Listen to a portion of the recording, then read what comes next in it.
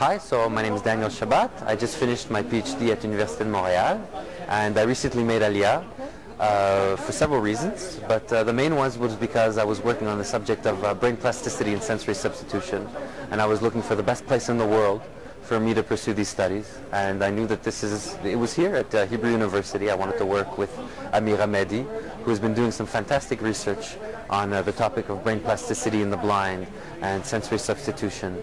And I've been here for almost a year, and I'm convinced that I've made the right choice, that it's a very dynamic environment. We're developing new devices here to help blind people, new ways to analyze fMRI data, and new tasks that can be done by blind people to analyze and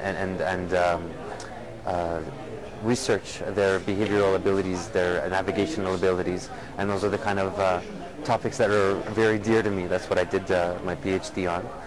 And that's it. I'm very happy to be in Israel.